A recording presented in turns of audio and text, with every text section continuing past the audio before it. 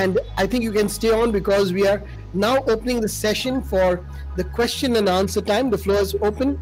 You can type your questions in the chat box, or you can simply unmute yourself, and you can ask your question. Just in case there's someone, you can raise your hand or something and let me know. I'll unmute you, or I'll call you up for a question. In case there's none right now, I think I'll go for the first one. I'm going to get in with Jenk. I'm going to request Jenk to please unmute himself, come forward, because there's a small question that I need to ask, and that is about the trolls. You know, the guys who troll you, and whenever there's there are many non-serious participants also on the net. So what you said was activism, etc. But very often you find that the storm is created by people who are over there just for fun, and they're not really very serious about the topic that we're talking about. Can you throw some light on that? I feel like I'm actually in quite a fortunate position nowadays, because I've been very kind of fortunate both between, I've got quite a large amount of Instagram following as well. I'm very fortunate because people have kind of learned that if you really don't appreciate your content, then there's not really any point in following it. So I very rarely, in fact really never, have had random people who troll me, or like who are kind of like haters almost. But the only time I've ever really had it, and I've never had it properly, but it's kind of my mates and I kind of like taking the mick a bit because of what, like, my Instagram kind of grew quite a lot. So like my mates and I take the piss out by having a famous friend almost. But that's kind of like as far as trolling ever really got. I've been quite fortunate about that. It's quite good because social change is one of those things where everyone is kind of, there's no one who's really against social change. In the same way that in some people may just have different opinions. Everyone is kind of on the same kind of 1 to 10 spectrum. Some people are at 10, like they live their whole lives focusing on social change, and some people are 1, like they want it, but they're not really that bothered by it. But there's no one, everyone is kind of facing the same direction. Everyone wants to have the same thing happen. So that's kind of the case, and there's actually hasn't been much trolling. But the advice I would give for other people is that if you are getting trolled, I feel like you should really, if you don't let it get to you, because if you really find the passion in what you're doing and you really kind of care and believe deeply that what you're doing is the right thing, then the other people's opinions don't really matter, and they shouldn't really ever bother you. Because if you passionately believe that in your heart you know you're doing the right thing, then it's irrelevant what other people think. That's wonderful. Thank you. If there's anyone else, please, I'll request you. Yeah, if there's a question, definitely. Good evening, everyone. Yeah. My question is to Harsimran. Is she there? Yes, she's there. Yeah. Just wanted to ask, you were saying you were from Punjab, and that you there was a time when you felt you reached out to people in and around you. Now my question is, what exactly happened, or what did you feel within that that urge, or there was some sort of a feeling which actually made you think about them and move ahead? What did you think you would get, or what do you think you would give them in order to get the best results? What was that first thought that came to you that I should reach out? I think that I've always had this thing with exposure. When you are, you're building something, when you are, about to do something, or you want to think out of the box, or you just want to be different from the crowd, you kind of have this thing where you want to get exposure. And I kind of experienced that when I was writing, and when the whole publishing thing came out. So when I saw people like me who were not getting any exposure in into the world, or what's happening in the world, then I kind of felt like that there should be some medium, or there should be at least someone, there should be some organization which should teach them about such kind of stuff, and expose them with various things, so that they can present both the notions more properly, and can make a best use of it. So yeah. And did you face a lot of hindrances, or was it a smooth flow? Well, there were people who constantly supported me in all walks of life. For example, my parents. So no doubt I did face some hindrances because, when you are walking out of that particular line, people are going to say that you are not supposed to do that. There are certain rules that a society has set out for you, especially in a state like Punjab, especially in rural Punjab, where I have been grown up and stuff. So yeah, there had been hindrances, but it's always important to overcome them in order to achieve what you want to achieve. So yeah. Thank you so much. Wonderful, wonderful. Thank you. I do have another question for Jenk, but I'll ask later. No. Please, Mirmay, please go ahead. Yes. I wanted to ask Harsimran also the similar question, but in view that I assume you did your central board, you passed from the 10th and the 12th from the same school, since you mentioned yes. So how did you tackle the issue about facing the board and those marks, which are the typical concerns of schools and parents? Of course, now that you said that the parents supported you, but how did you tackle that concern and how did you face that challenge?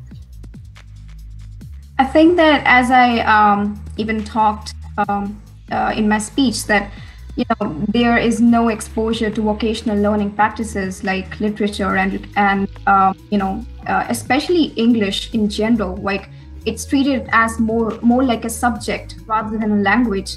And I think that this was something that I really wanted to change. And yeah, if talking about my parents, they have always supported me in all the walks of life, as I stated before, and whatever concerns they had, I stated them using, doing all the stuff for the betterment of my community, because I've always been a person coming from a tight-knit community. So, yeah. Okay, thank you.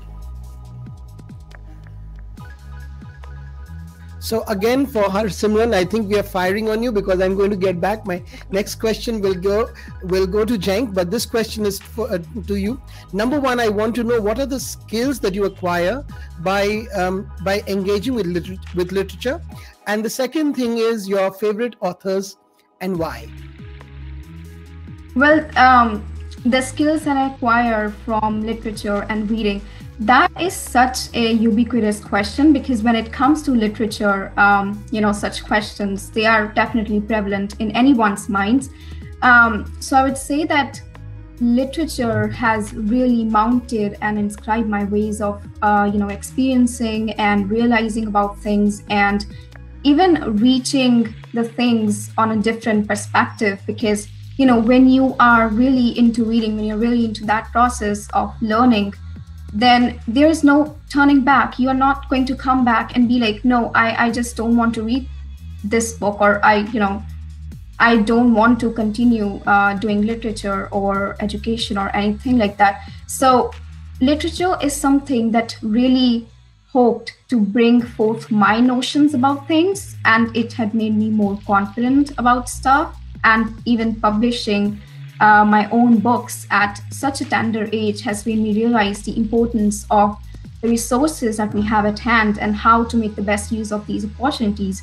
So the fundamental aspects of this whole thing, it came from literature only. And the second question that you asked, who are my favorite authors and why, I'd say that I basically like contemporary authors, and Sally Rooney is one of my favorite authors who I really inspire. Arundhati Roy, who is a very famous Indian writer, of course, we all know her. She is also one of my favorites. And with her, Jhumpa Lahiri is also one of my favorite authors. So yeah. Yeah, that's wonderful. Thank you so much. I think Vatsala wants to ask you another question. Please go ahead. Harsimran, can you hear me? Yeah, I can hear you. I'm really, really thankful to you because you brought in a very important topic which has been overlooked by educators, everyone, everywhere. The languages have become communication languages, like, English communication subject. And the syllabus also was reduced, you were correct, a few years back to make it only, to allow the children to know that subject only as a means of communication. Yeah. which is so wrong, technically, basically, in every way. It was the biggest mistake committed without consulting the educators about it. Yeah. So you bringing it into focus, it's so refreshing, because I've not seen even the senior educators talking about this at the level that you are talking. It had more power to you. Please continue speaking about it. I know when we were growing up, I mean, 35 years back, I was in school.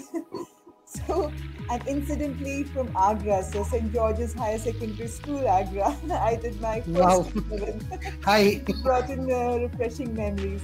So to continue from there, beta, I remember class 5 onwards, Shakespeare was introduced. One play at a time. Similarly in Hindi also, the languages were taught properly. And we did so many different activities also along with academics. What we are doing today is not new. I remember in school, every alternate days we will have 3 houses. It was compulsory to go for sports in the evening. Attendance was taken separately.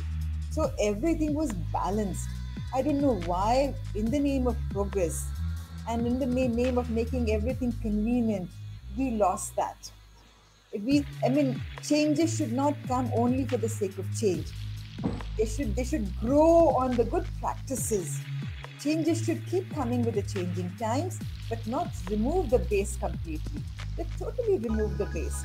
So I really would like to give you more power, because Thank you said, when anyone asks you what skills literature gives, whether it is Hindi, English, Sanskrit, anything, it is a little bit of a question which does not have one answer, because literature arms you with so many soft skills, and they're inculcated without even being realized. The elocution, the fluency, the critical thinking. When you're reading, you are imagining, you're thinking at a different level. Everyone is perceiving everything at a different level. Even analytical. Yes. So all these things that we're talking about, we did not use these terms when we were growing up, but all that was happening without enforcing these words. And now these words are being enforced, but not much is happening. Absolutely. I believe this completely second that. is going to bring in a little bit of change which is required, because NEP does speak about the right things, and it will take time for it to be implemented. But I'm really happy. I'm so proud to see all of you talking about certain things that even grown-ups have forgotten. Yes. That's so true. Very So true. That's so true. Very true. Very true. My question to Jenk is, can I ask Jenk Jenk, are you ready? So I just want to ask you, when we talk about blogging, or when there's content that you want to put out on the net, are there some things that you need to be careful about, or is there some pattern that you follow? I think the one piece kind of advice I would give people who are trying to kind of some kind of do and don'ts. Yeah. I think the advice I would give is, and I think is where most people go wrong, is consistency. Because some people expect to post every day for a week, gain 100,000 followers, and then they're going to keep doing it. But what they don't appreciate is that if you post every day for a week, you then have to keep posting every day for every week, or else you're just not going to grow. So I feel like people are going bursts of being very active and then not very active, then very active and not very active. That doesn't work. You'd much rather don't post every day, post kind of every 3, on my Instagram, I post kind of around about once a week, maybe twice a week, but I always have stories up of some kind. So I always just have something going on, like keep my Instagram consistent. And I find that that's kind of the one best piece of advice I would give, would be that kind of consistency, because people kind of expect to grow off the week of being consistent, but actually you need months, years of being consistent to really be able to grow. So that's my one piece of advice. Yeah, that's nice. My question to Amit is, how are you? What kind of kids do you engage in, and how have you seen them progress through your platform? Sure. So, the age group that we are targeting are actually higher secondary schools. school students. So classes 11th, 12th onwards are our main students, wherein we have been able to instill the skills, and then they have been also able to utilize it in the best possible way, because they are at that age that they're moving from school to higher education. Majorly from tier 2 cities is where we have seen a lot of success coming in, because there is, of course, as we are developing as a nation in terms of a progressive education society, there is still a lot of gap in terms of the dearth of skilled teachers as well in tier 2 cities. And that's the need that we're trying to address, that the skill is available, you be it for tier 1 cities or tier 2 or tier 3. What we need is a right mindset of the child. If the child is progressive, the child is serious about a career growth, then our trainers are there to help them and handhold them and taking them to that level that they're looking at. And honestly speaking, I think the kind of confidence that I've come across from the students from tier 2 towns, I think it's really, really commendable. And the kind of, in fact, we have gone ahead and hired a few of them as interns as well on our platform, and they have become our student ambassadors. And the whole culture of the vocational training courses coming in the upfront started when, of course, with the government's initiative on the changes in the new education policy, where a lot of schools are now going ahead and implementing the new education policy guidelines when it comes to the vocational and skill development courses. And we go ahead and when we connect with the school administrators, we say that we are enablers in terms of implementing this further. Of course, there are a lot of schools who make their own departments, vocational skill departments, but there are a lot of them who, because of the dearth of right education providers, they are not able to do that. That's where we come in the picture, and then we do, enable them to implement it in the right way. The main objective being the common ground of reaching out the right, students who need the right skills. Thank you so much, sir. Yeah, Vatsala, please. Thank you. Mr. Amit, I just wanted to ask you, the school that I am heading right now is a small school in a very small place, Chhatarpur, Madhya Pradesh. We don't have a big number in the senior classes, number of students. So can we reach out for maybe 10-15 students also if we have them in the class 12? Can we reach out to you for that? Absolutely, ma'am. In fact, one of the key features that we have is a live interactive masterclass. We don't have recorded sessions. We are utilizing the potential of the learners in that sense to engage them with many activities. And when we have live interactive masterclasses, it is actually even better if we can make small groups so that we can give one-on-one attention to the students. And that's how, when we engage them with activities, they give the results also accordingly. That's what motivates the trainer also to go ahead and develop the right content, keep improving the content, what is in the need of the hour, what is the industry requirement accordingly. The teacher also values that.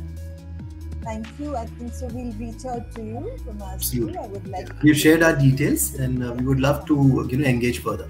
Yeah, the link is there. I think that's there. Thank you so much for it. And just the last question, I think if there's no one else, I'll ask the last question to Harsimran, if you're ready. Are you there? Yeah, she's there. Thank you. So in this wonderful book of yours, I'm Perfectly Imperfect, you write, love is one of the most beautiful things that ever happened to us. Love can make us do anything. From where did you get this inspiration? Well, I think that it's about observing, what's not in there.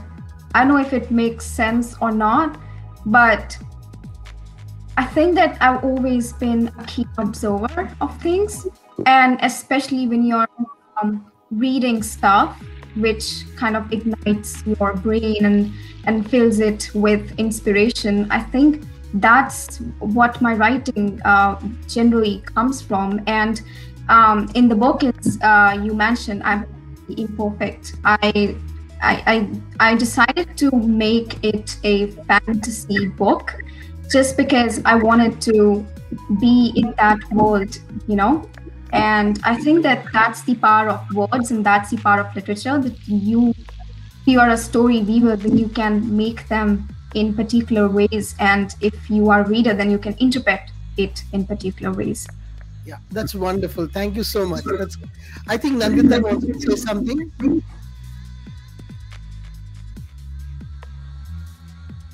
Nandita, you're mute.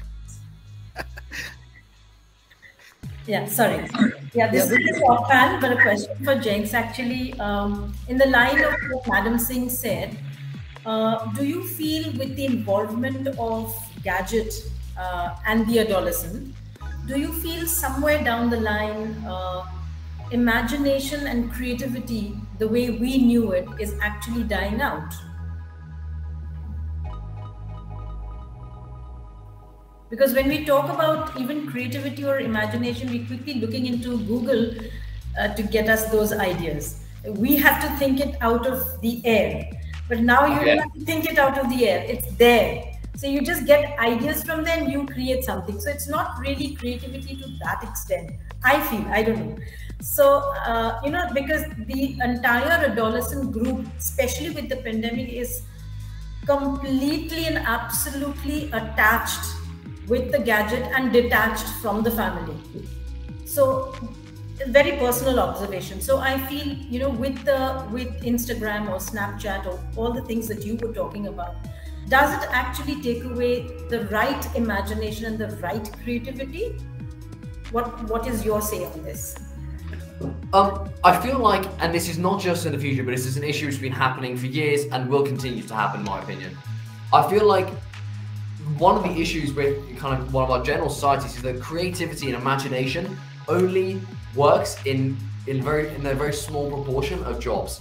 So in jobs like being a surgeon, there's no creativity in being in a doctor or a surgeon, or being a librarian, or being an engineer or a plumber or an electrician. There's no creativity needed. You're told how things work and you apply that knowledge, and then that's kind of how you get by your job.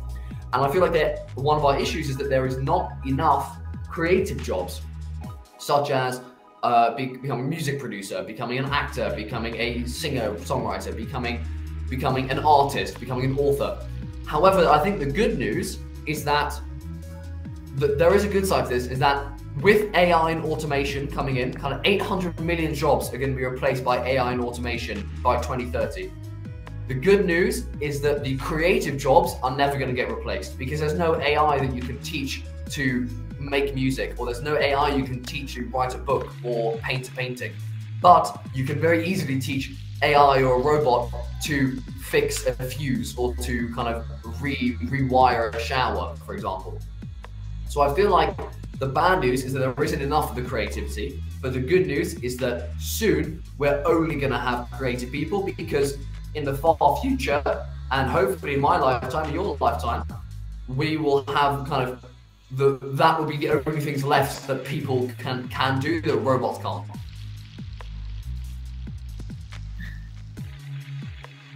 Right, thank you. I hope so that much. answers your question. Yeah. Thank you so much. Just wanted to know your view, actually. Thank you. Yeah, okay, of course. So that's really wonderful. If there's anyone else who would like to ask a question, I'll give you the opportunity. And I'd like to inform you that you'd asked about, I think, where to get those books of Harsimran. They are available on Amazon and other platforms too. And Jenk's website is there. You can just Google him. He's out there. And Smart Class, you've already got it over there. So I think all our three esteemed speakers, the information is right there for you, and you can easily get it. Yeah. So And thank you. Yeah. Name, Harsimran. Thank you. Do you have any other name, or you publish in name, Harsimran? Can you repeat the question, please? You were not audible. Sorry, I said, do you have the same name published by Harsimran? Is that the correct thing to get the book? Yes, she has the same. Yeah. Got it. My first two books, they are written under the pseudonym of Harsimran Kaur. And you can Google me as Harsimran Kaur and you'll get the links to my books. So thank you very much. I would like to really thank our fellow esteemed speakers, Jenk Oz, Harsimran Kaur and Amit Phull, for giving us an enlightening and wonderful session. I'm sure there's a lot of takeaways that we're taking over here, and we look forward to seeing you all tomorrow at 5 p.m. with another set of our guests. Till then, have a wonderful evening, all of you. This is Charles Clarence signing off from the third day's session of Young Minds, a masterclass with young changemakers, powered by the Masterclass. God bless us all and have a wonderful night. Good night. God bless us all. Thank you once again to all the esteemed speakers and all our audiences for being so wonderful and interactive. Thank you. Thank you. Thank you so much. Good evening. Namaste. Good evening. Namaste.